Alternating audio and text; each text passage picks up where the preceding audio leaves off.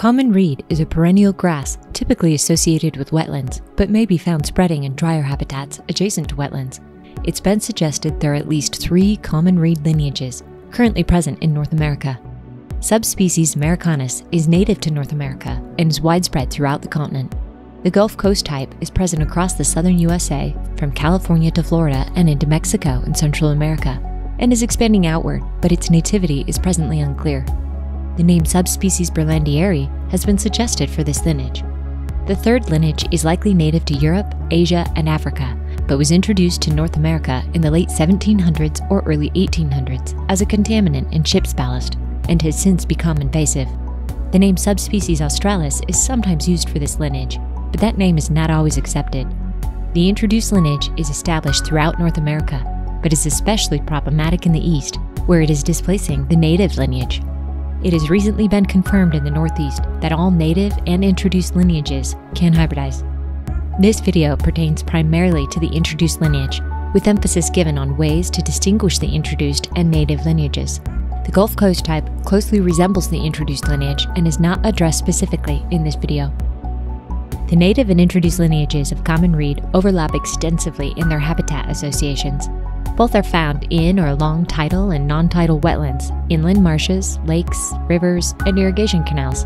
The introduced lineage is more likely to be found in disturbed sites and where nutrient inputs may be high, such as along roadsides, construction sites, near agricultural fields, or near developed shorelines. The introduced common reed displaces the native common reed and other native plant species, reduces wildlife food and shelter, blocks access to water, increases the potential for fire, alters the hydrology of wetlands, and negatively impacts juvenile fish. Common reed is an upright perennial grass with a deep and extensive root system with both rhizomes and stolons. Stolons are most typically produced during times of low water and reach lengths of up to 43 feet. The introduced common reed typically forms denser stands than the native lineage, and its stands are more likely to include dead stems from the previous year's growth. Seeds germinate in spring in moist soil or water up to 2 inches deep. Stems emerge throughout spring and early summer and may require 2 to 4 years before flowering, though some flower within 1 year. Stems typically grow 5 to 15 feet tall, are unbranched, and are hollow between the nodes. Little black spots are sometimes found on the stems of the native common reed, which are caused by native fungus that is not yet adapted to the introduced lineage. However, the introduced lineage can sometimes have sooty mold. Leaves of both lineages are alternate. They have flat blades up to 20 inches long and are 1 to 1.5 inches wide at their widest point. They have smooth margins, sometimes with fine hairs, and have conspicuous parallel veins on their upper surface. Leaves of the introduced common reed tend to be bluish-green, while those of the native lineage are often a lighter yellow-green, though color differences can be difficult to detect unless they're side by side. The leaf sheaths of the introduced lineage grip more tightly to the stem and are often persistent over winter, while the sheaths of the native lineage are looser and peel back, eventually dropping off the stem once the leaf dies, especially at the lower nodes. For the native lineage, lower stem sections exposed after sheaths drop off tend to be more reddish than the lower stem nodes of the introduced type.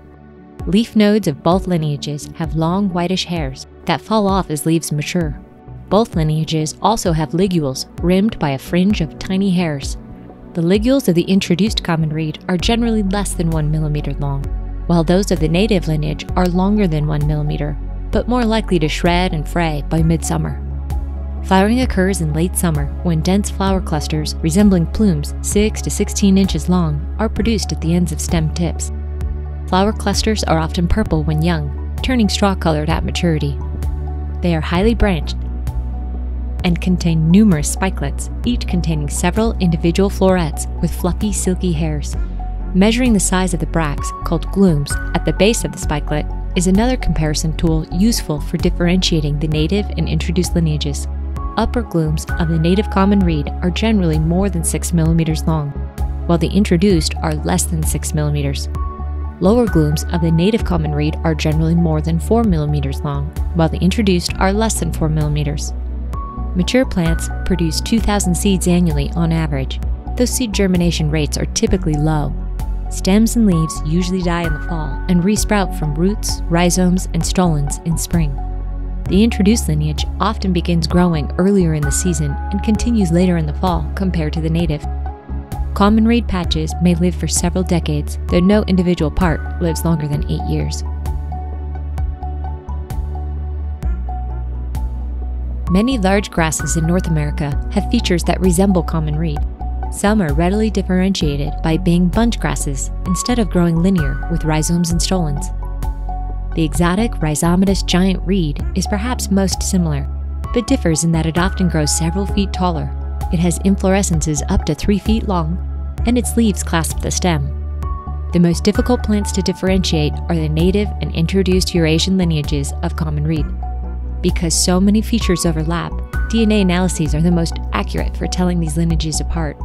Where DNA testing is not possible, it's essential that multiple features are used for differentiation, rather than just one or few, before making a lineage determination.